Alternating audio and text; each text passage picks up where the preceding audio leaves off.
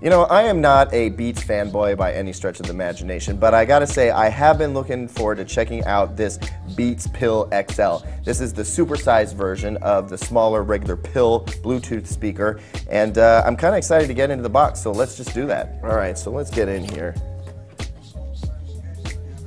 And it looks like it's ready to go right out of the box, you know, and I'm digging the heft here. It's heavy enough to be taken seriously, but it's still going to be portable. I don't know about slipping this in a backpack though. I guess if you're a hardcore backpacker, you wouldn't want to go with this, but most folks are going to be able to slip this in a bag and cart it with them wherever they want. I like that Beats is putting these stickers on here to very clearly spell out what the buttons do. I also like knowing where all the controls are. So here we've got power, volume up and down, and a fuel gauge indicator.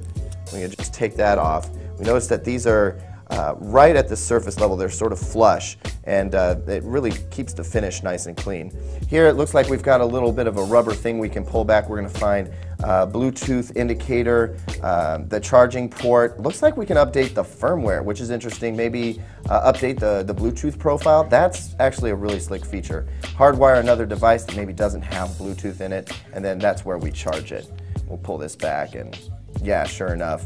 Really helps to have the sticker there, I think, although everything is labeled here. All right, let's spin this over, but as we do, let's notice fingerprint magnet. This gloss black stuff is going to get murky. The handle now becomes the resting stage, so that's clever, and it sits pretty securely there. That's good enough for me.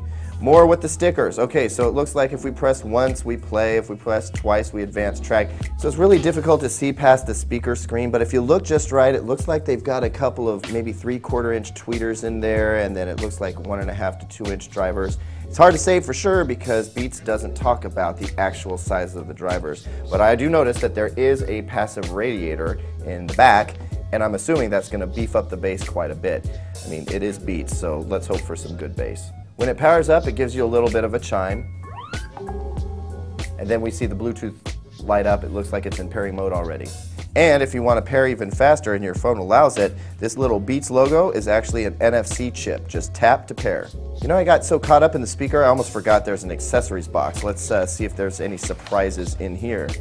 And yeah, it looks like there is. There's the usual power stuff, but they also include a auxiliary cable so that you can hardwire the device. You'd be surprised how many Bluetooth speaker makers just leave this out. We listened to this thing for all of like 45 seconds, so I'm not going to give you a full breakdown, but here's what I will tell you.